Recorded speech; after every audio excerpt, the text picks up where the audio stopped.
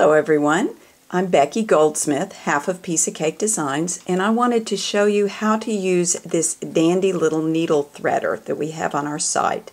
It's sold by Bohin, and it's really a great threader. It's got two sides to it. Let me pull in here. It's got two sides. One side is big, one is small, for bigger needles and bigger thread, and smaller needles with smaller thread. Honestly, I've never used the big side. I don't know what needle would even work in there. Let me show you how this works. When you push this button, see the mechanism that works there? That little thing coming out the side, that's the needle threader itself that pushes the thread through the eye of the needle. This is the hole that you put the eye of the needle down in, and right here, that's the thread slot where the thread goes in and locks. That's the feature of this needle threader that makes it better than most of the ones I've used.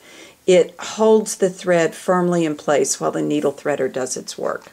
So let me show you how this works. Like any other desk needle threader, it needs to be level to work well. So I'm going to put my size 12 black gold needle made by Clover into the little small thread hole. Okay, you don't have to, but if you want to, you can push the lever and sort of line up the eye of the needle through on that needle threader. Now I'm going to put this thread in here. When you put the thread in, only put an inch or two of thread on the far side of the needle threader.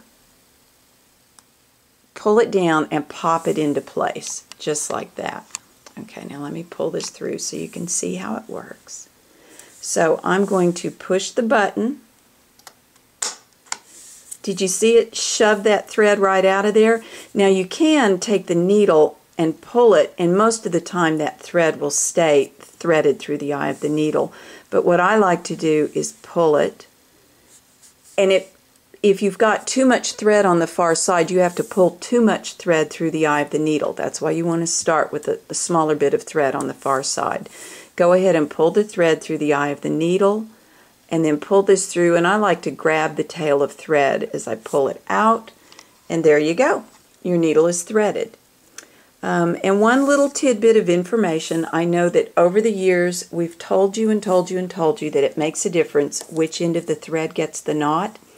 After much discussion with Bob Purcell, Linda and I have come to the conclusion that really it doesn't matter which end of the thread gets the knot. There are other things that do matter in how you handle your needle so that you keep the thread twisted so it doesn't fray on you so much, and that has to do with not over manipulating the needle in your hand as you're making your stitches. So enjoy your day, and I hope this helps you thread those pesky little needles.